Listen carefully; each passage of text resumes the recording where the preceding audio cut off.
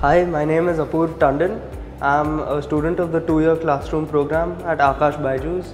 After my boards in 10th grade, I had gone for a personality assessment which indicated that I would do well in the science stream, and I thought engineering would suit my mindset, so I chose engineering.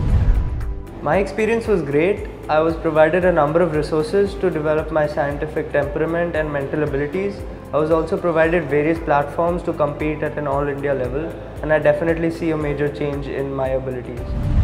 I have not set up an account on most social media apps, but the few that were remaining, I set a timer, a limit on the duration which I could use the app every day. My parents motivated me to work hard every day.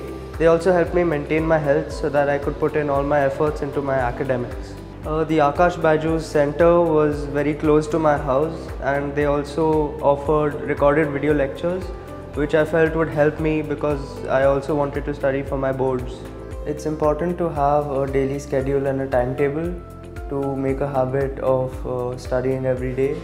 It's also important to take mock tests close to the exam apart from doing the material provided by the institute like Success Magnet and the targets.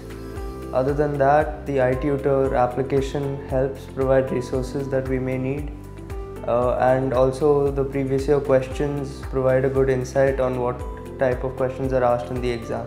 One of the main challenges that I faced during my preparation was the lack of motivation to put in long hours to cover the syllabus. However, my teachers, mentors and peers greatly helped keep the motivation up to work hard for the exam. Just a month before the exam, it's very important to keep doing mock tests more than trying to cover the syllabus in the last minute. And it's very important to have a reliable source of mock tests.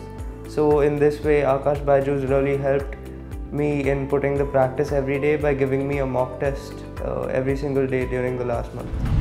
I had planned my schedule in a way that my mind would be most active during the hours that the exam will be held on the final day.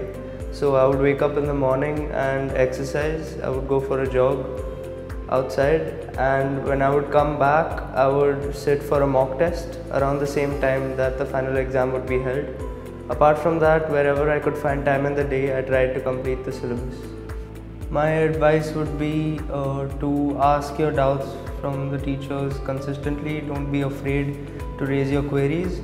Also, it's important to make a notebook for the mistakes that you've made during your 2-year preparation and look at them frequently so that you can repeat the application of the concept but not the mistakes themselves. I also think it's important to make a book of formulae which you can revise just before the exam.